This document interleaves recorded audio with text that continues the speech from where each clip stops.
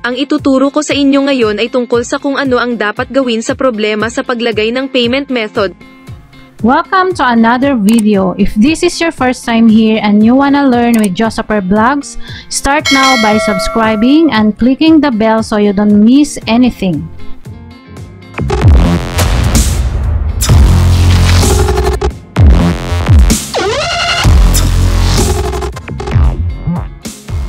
Mayroong lumapit sa amin para magpatulong sa kanyang payment method, simula nung nagkamali siya malagyan ng information nung ini-update niya ang kanyang payment method, hindi niya na ito may update pa, at ito yung palaging lumalabas o nag-e-error kapag ina-update niya.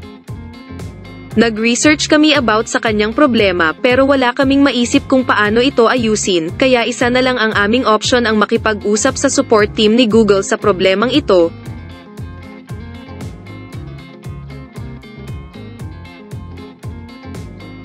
Mag-open ng browser, at pumunta sa https://support.google.com/youtube and then press enter key, at dito natin makakausap ang isang support team ni Google para isangguni ang problema sa Adsense payment method na laging nag-e-error. E-click itong Contact Us para mapunta sa mga dapat mong i-fill up. Dito sa Let's Get Started, ilagay lang dito sa Tell Us What You Need Help With. Ilalagay ko dito ang About sa adding payment method, and then i-click ang Next Step. Dito sa pangalawa naman bibigyan ka ng mga recommended issue na maari mong i-select ang best match sa iyong problema. Ise-select ko dito itong Update Payment Method, and then i-click ang Next Step. Then dito sa Contact option, piliin natin itong Chat. Dito sa required field, ito yung dapat nyong i-fill up, lagyan ng iyong email address, YouTube channel name. Dito sa last, pinili ko ang others kasi wala sa mga nabanggit yung problemang itatanong ko sa support team. E-click ang Start Chat at e-connect ka na sa pwede mong makausap na support team ni Google. Sinabi namin ang problema sa support team ni Google, and then hiningi niya yung mga error code na lumalabas, so ginawa niya, hiningi niya yung screenshot nung mismong error, at yung pag-uusap namin sa chat ay ginawang niyang email for references. Ito yung email na binigay niya.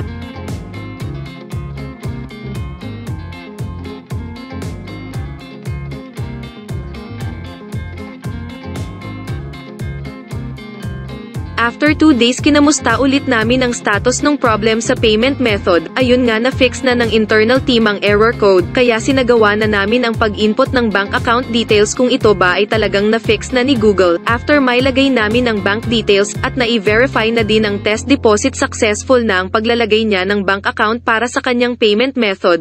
At dyan po nagtatapos ang ating video kung paano i-fix ang problem na ito sa ating payment method. Maaari nyo rin pong i-chat ang Google support team para dito. At kung may katanungan ka kadyosa, maaari kang mag-comment sa ibaba ng bidyong ito. Hanggang sa muli, bye-bye! Subscribe now.